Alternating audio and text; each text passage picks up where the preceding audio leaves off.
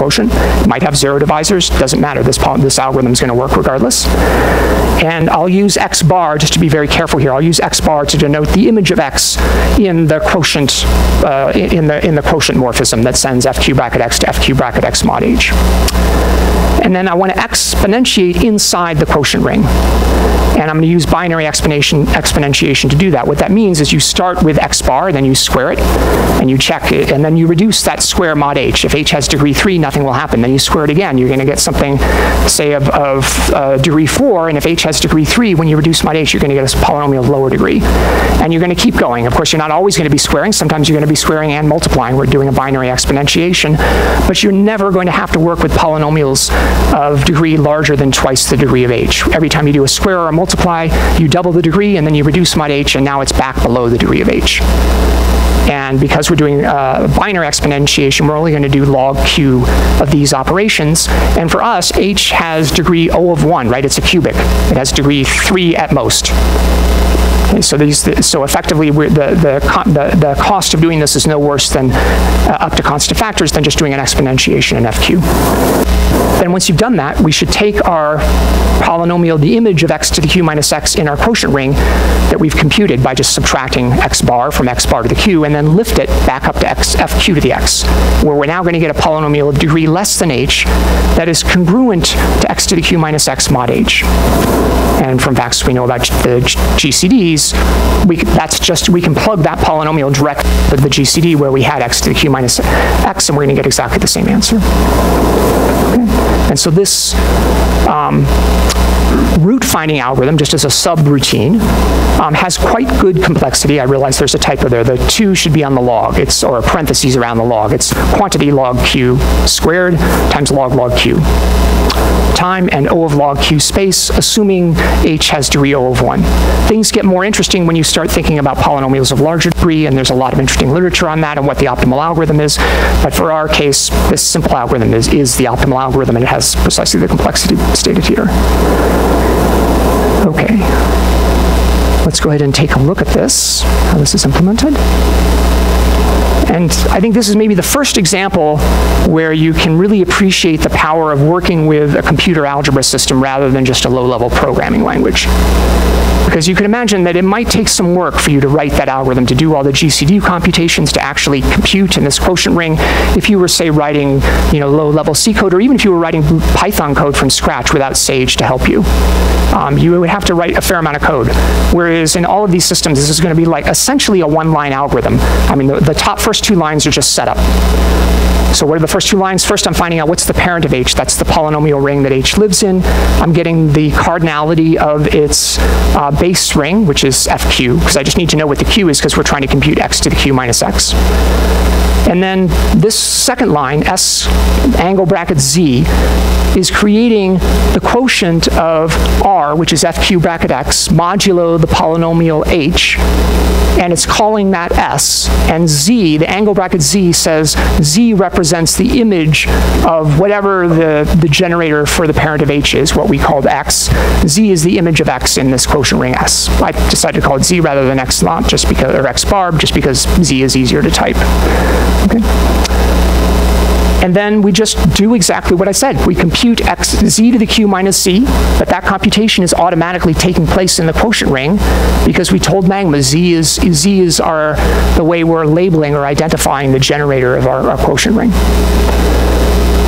And we're then going to lift. To lift, we just are, that r bang is saying, okay, I know I told you this is in a quotient ring, but now I want you to think of it as an element of the ring r, which we took a quotient of. And Magma does have an intrinsic called lift, and it unfortunately doesn't do what it should in this case. So it would be nice if you could just type lift, and I think in Sage you can, but in Magma you need to do an r bang. And then so we lift and we take the GCD and we return the degree of it. And so let's just check that this works.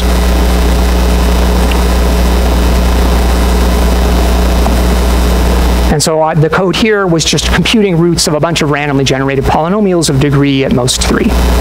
And I was checking the answer against Magma's computation. So Magma has a function roots h, which doesn't just count the roots, it actually computes the roots. Notice that we're not computing the roots. We don't know what the roots are.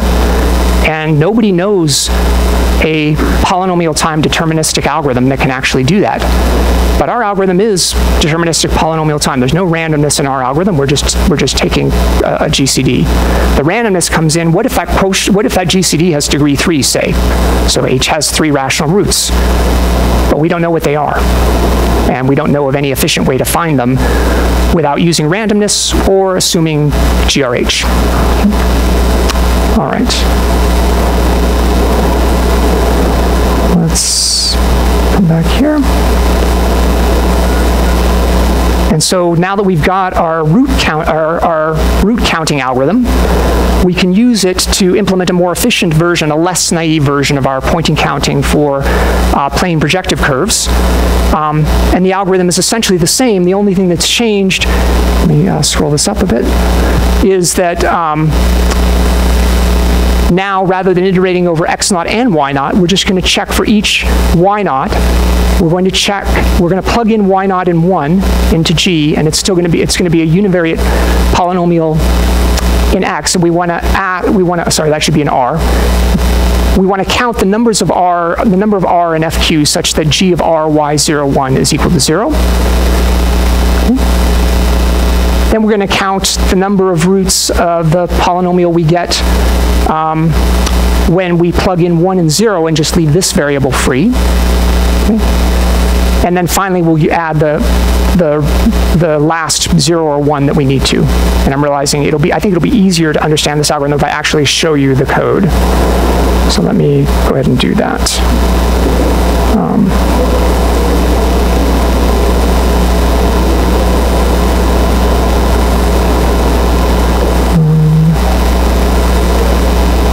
Sorry, the link is not on.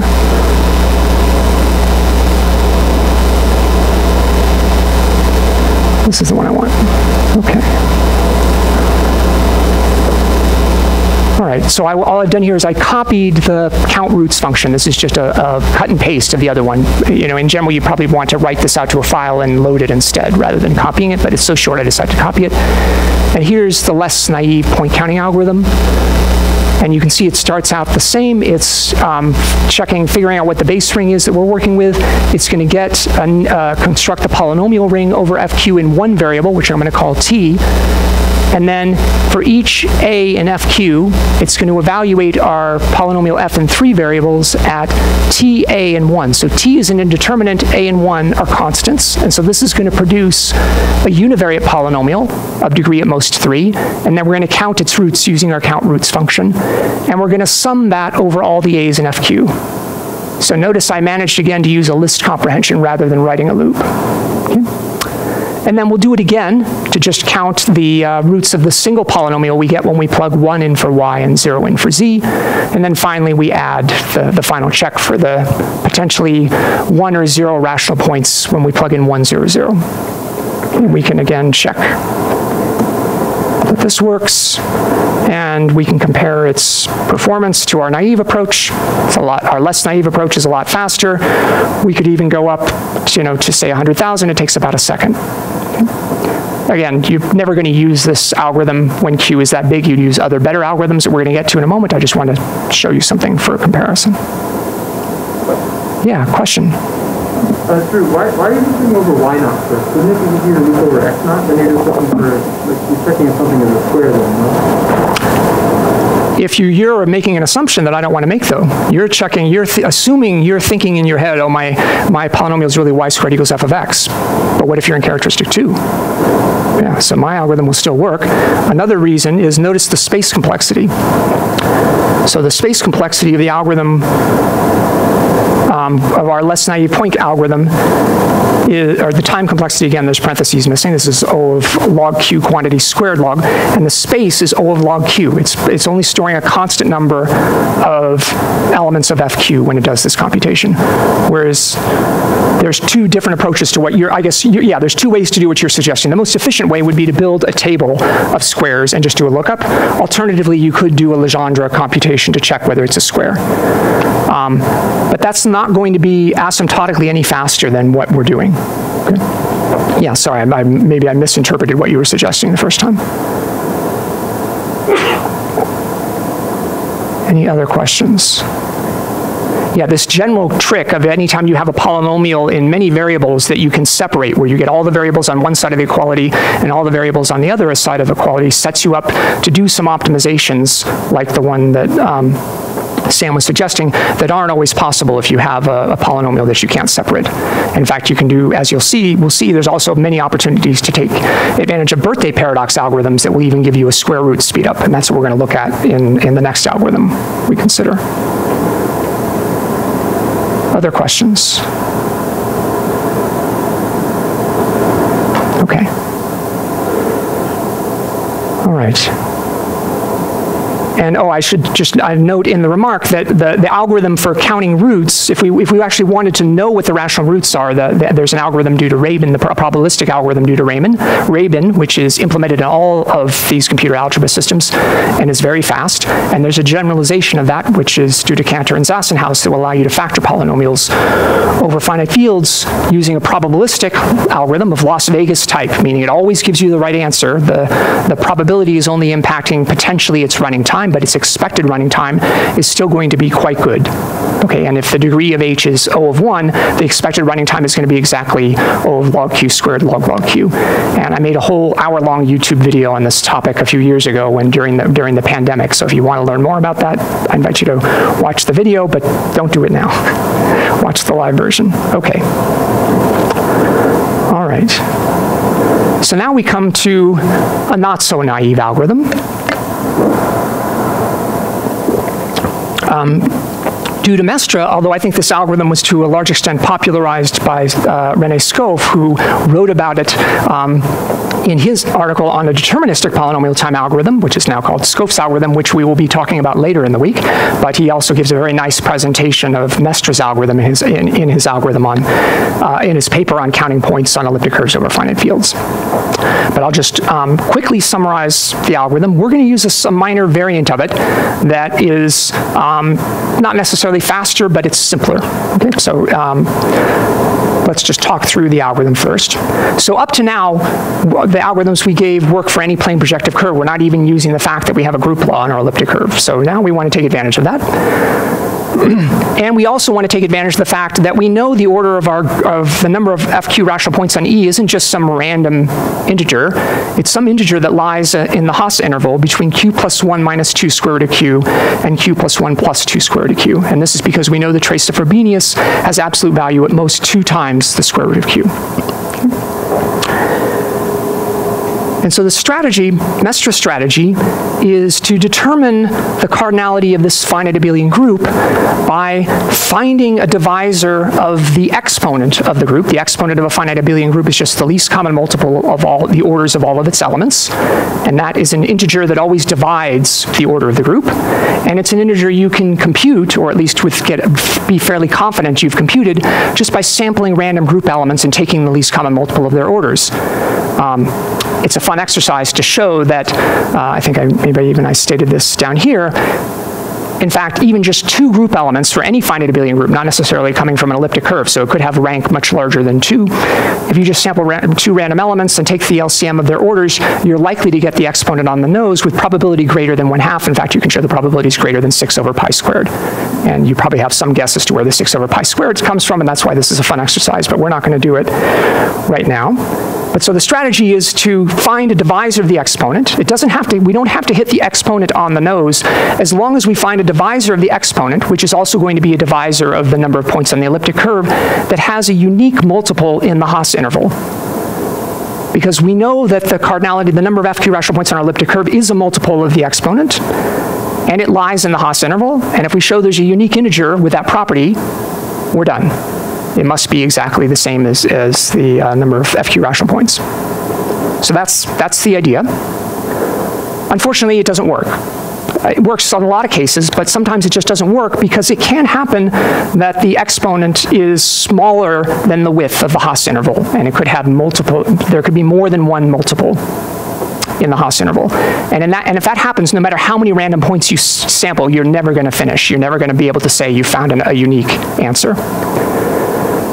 However, Now, yeah, I'll just mention it as a side, the exponent can't be too small because we know that the structure of the finite abelian group coming from of an elliptic curve over a finite field is generated by two elements. So it's a product of two cyclic groups, and that means the exponent can't really be smaller, much smaller. It can't be any smaller than the square root of q plus 1 minus 2 square root of q, or roughly square root of q, but there's still room for it to be smaller than 4 square root of q.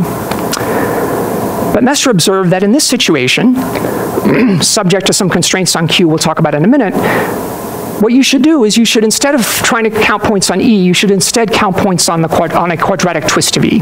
So what's a quadratic twist? It's just another elliptic curve over FQ that is isomorphic to E over a quadratic extension. And in general, whenever people refer to a quadratic twist of an elliptic curve over a finite field, they mean any quadratic twist in the isomorphism class of quadratic twists that's not isomorphic to the curve that you have. Okay? So in general, if somebody gives you an elliptic curve over FQ, up to FQ isomorphism, there is a unique non-isomorphic quadratic twist, and that's the one you're interested in. And the reason you're interested in is because we know that when we switch to the non-isomorphic quadratic twist, all we're doing is negating the trace of Frobenius. And so if we know, so the quadratic twist, the number of points on the quadratic twist is going to be q plus 1 plus a sub q, where a sub q is the trace of Frobenius of the elliptic curve we started with, because the elliptic curve we started with had, the number of points was q plus 1 minus a sub q. And once we know, if we know either of these two integers, we can compute the other because we know they sum to 2q plus 2. So that's just a very useful fact. And it turns out, with a bit of work, you can show that this is guaranteed to work for suitable q. And suitable q includes all primes greater than 229, which is great. I mean, I think that in sort of the early days, when people were really thinking hard about point counting, they were really thinking hard about wanting to know the number of FP rational points on an elliptic curve over FP that they were going to use for discrete log-based cryptography. And in that situation, just knowing you have something that works for all primes greater than 229 is good enough. Unfortunately, there are counterexamples or problem cases that come up when q is the square of a prime, and these arise from, which you might guess, they arise from supersingular curves where negating the trace of Frobenius doesn't help you really, because it might be 0 and you just negate it and got 0 again. But it turns out one can sharpen this result, and so there's another result due to John Cremona and myself that sort of extends the theorem of Mestre and Scophe that gives you a slightly different statement, but one that is sufficient for the algorithm to work and is guaranteed to work for every q bigger than 49. Okay?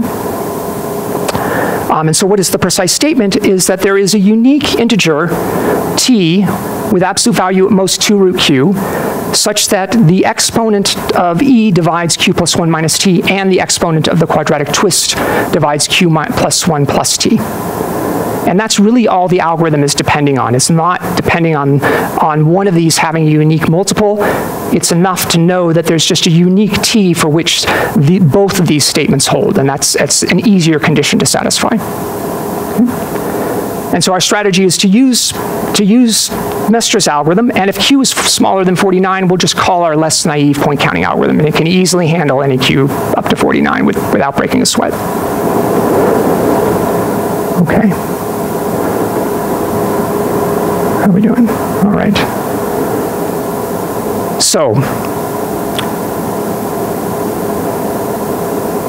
before I get into describing Mestre's algorithm, I want to describe the subroutine that it's going to rely on, because we're going to do 2 different implementations of this subroutine. And what the subroutine is going to do is, in the sort of the standard Mestre's algorithm, what the subroutine would do is, given a random point, it would compute the order of that point. What's the least integer such that when I multiply m, such that when I multiply p by m, I get the 0 point on the elliptic curve. But we're going to do something that is both easier and sufficient, which is we're either going to do what you wanted us to do, which is what the caller really wanted us to do, which was to compute the order of the point p that we're given, or we're going to report that there is a unique multiple of the order of the point p in the Haas interval. And you should be happy with that answer, because you now know how many points your elliptic curve has, and stop asking us to compute orders of points. Okay?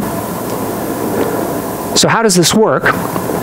Well, so we're not going to do we're going to assume that this algorithm is actually given a point. So there's no randomness in this algorithm. This is a deterministic algorithm, but the caller will generate random points.